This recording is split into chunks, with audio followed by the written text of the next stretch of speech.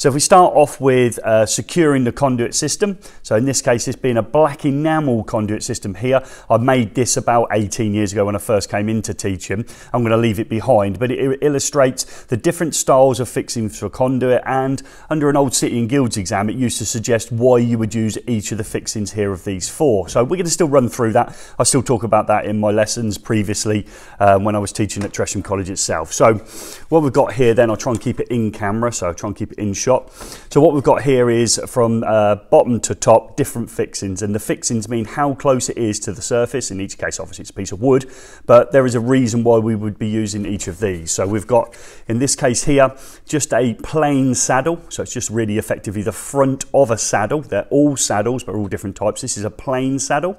And the thinking behind that, maybe move it around this way, thinking behind that was it kept it very close to the surface, and the exam question in the old days used to say, when would you use a plain saddle? A plain saddle would be used when you're on a smooth surface like wood. So that's a plain saddle there. So we move along to this one here. This one here is a traditional saddle. Here's a galvanised version of it. Okay, this one being black enamel. So that's a spacer bar saddle. You undo the two little screws on the front, those two screws, and the saddle front comes off. You secure the back of it, so you secure the back plate onto the actual surface and then tighten the two screws up when you drop it on, so we use in the workshop. So we've got a spacer bar saddle here. So what's the reason behind using a spacer bar saddle? It raises it slightly further off the surface. The reason behind that, according to an old exam question, was where you had irregular brickwork. In other words, a brick wall will never be perfectly smooth. To allow for irregularities in it, you'd use a spacer bar saddle. Moving along to the third one, this is now bridged it even further off the surface, so we're a little bit further off now. This is a distance saddle. Okay, so you can see that it's a lot higher off the actual surface itself, the distance saddle. The distance saddle would be used where the wall is damp, so it creates a larger gap here, meaning a film of water wouldn't sit in here. So in order to bridge it off a damp surface, the old exam questions used to say you would use a distance saddle. And the very last one here has got the biggest gap. You see I clearly can get my finger under the conduit itself. And this saddle here is called a hospital saddle. It's slightly different in shape. It's certainly raised further up, and you'll be expected to identify these in exam by pictures and making sure you can see it sprays out at the ends here. They exaggerated on the actual exam question. This is a hospital saddle.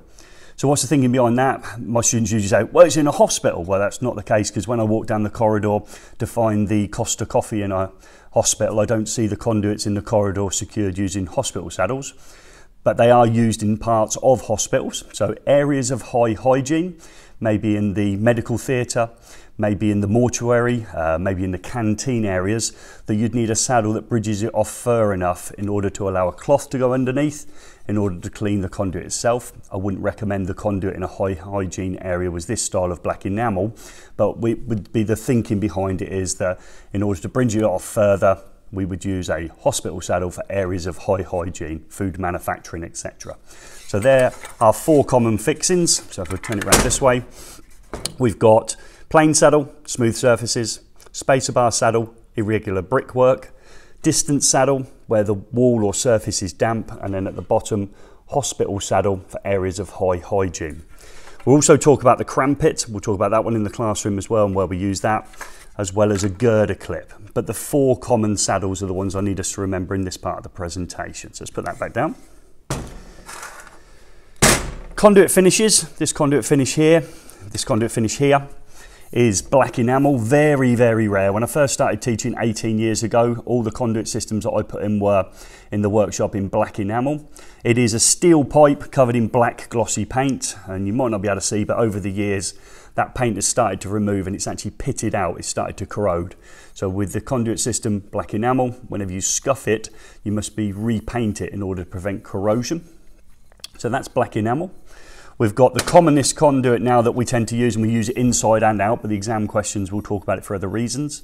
This is zinc galvanised. It's not galvanised conduit, it's galvanised with zinc, and the exam questions will say, in order to prevent corrosion of a conduit system, what do? You add zinc to it in the zinc galvanising process. So we've got black enamel, zinc galvanised. The third one on the table here, it almost looks like chrome, it isn't. It's stainless steel conduit, quite expensive, Again, this would be used in areas of high hygiene, in food manufacturing and processes, where there's a lot of cleaning down of the actual system itself. So we'd be washing this down regularly. We'd be using it in those areas. We'd be using stainless steel. There is a fourth one in my note called sheradised. Sheradised is similar to the galvanised, but the zinc is actually impregnated within the actual steel itself and not just coated on the surface. We'll cover that in the classroom. That would be sheradised. So, black enamel conduit, we'd use that inside in dry environments, according to the exam questions, very rarely used now.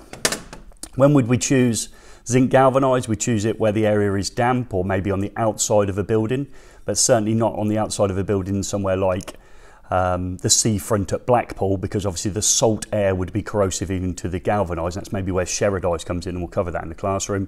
And again, stainless steel, we'd use that in areas of high hygiene, that's food processing factories, etc. So there are three common, sheradised being the next one up. We've got two different types. Will we be able to see on that one? Maybe not too easy on that one. Let's see if that one, right. I'm hoping now you'll be able to see. If you can't see it now, you'll see it in the classroom. There is a line that runs down the inside of here. It's probably about there. That's a line. If you can't see it, you'll be seeing it in the classroom. If not in one of the Tresham lessons, have a look in the end of your conduit and you should see a line running down it. That's because this is seam welded. So in other words, it was a flat piece of metal rolled into a tube and welded. And that's the most common. So the most common type is seam welded steel conduit. They do a solid drawn one. Solid drawn one wouldn't have the line coming down it. It'd be pulled or extruded from one piece of material, so it would have no line. So what's the difference? Just quickly for this video, we explained more in the classroom. If you needed a gas tight installation, one where there's atmospheric gases like fine particles of powder, fine particles of paint, okay, or vapor, in order that then systems don't have the gases penetrate through the conduit, which they will on the seam welded type. In order to make a gas tight installation, use solid drawn. We'll explain that a little bit more in my notes and in the classroom. So just remember, two different types, seam welded, solid drawn. You're very, very likely to be only using seam welded, especially in a college environment. Conduit lengths, any of these here, so stainless steel, black enamel and zinc galvanised, come in a standard length. Bit controversial now. Over the times they've changed that standard length. It used to be that steel conduit was the exception to the rule. A full length of steel conduit used to be 3.75 metres, old 12 foot. Actually, as time has evolved, electricians have said, well, we can't get those in the tubes on top of our van. So they've actually reduced down the full length now to 3 metres. Be careful. The questions that I've got in the eFix Apprentice Hub, there's about 1,200 and there's about 600 in the installation theory section to help you with your exams. I still state in there that steel conduit comes in 3.75 metres.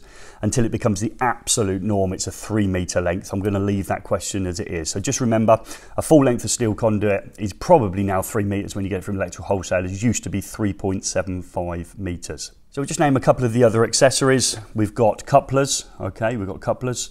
We've got female bushes, okay, and we've got lock rings. I've got a male bush on the table, so I'll just see if I can find one of those. So I've got a male bush, okay, so that's a male bush, and this is a female bush, and we'll be using both of those in the exercises I've laid out in the workshop in order to connect, say, to a coupler, okay. We'd have a box in here and we'd cut time between the two. We've got lock rings and lock nuts. We've got different types of accessory. So in this case, you can see we've got a black enamel and a galvanised box. This is often called on site an end box. It's actually a terminal or a termination box is the proper term, but of course we all call them end boxes. They've got a pre-threaded spout. So in other words, the conduit itself would be threaded, like this one here. Conduit would be threaded and goes into the spout itself and then would be tightened off. So you'd wind it into here, tighten that off, okay, in order to make the connection, in order to get into a coupler.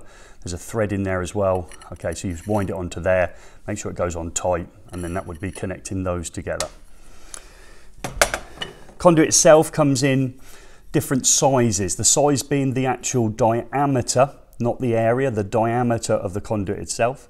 The 4 common sizes, so I find it difficult to say every time I say it, 16 is allegedly a common size. So it's 16, this isn't, this is 20, 25, which this one is, and 32. So you've got to remember the 4 common sizes of steel conduit are 16mm, 20mm, 25mm, and 32. We're talking about the diameter of the conduit. I'll just throw the next one in.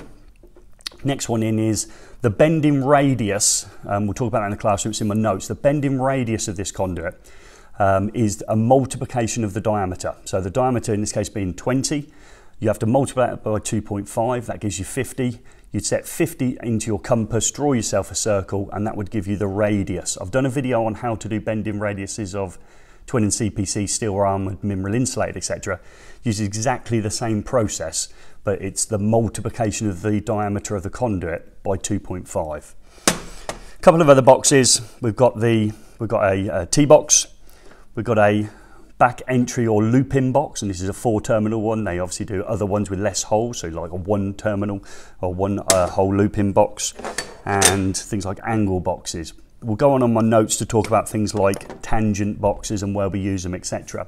This is just a whistle-stop tour of steel conduit. I'll do the same on plastic conduit to link to the notes that I've got. So let's have some key features to remember. 4 common sizes: 16mm, 20mm, 25 and 32. Standard 3.75, maybe 3 length of conduit. The fixings themselves come in this way: hospital, distance, spacer bar, plane. Smooth surfaces for plane, irregular brickwork for spacer bar, damp surfaces for a distance, hospital saddle for areas of high hygiene.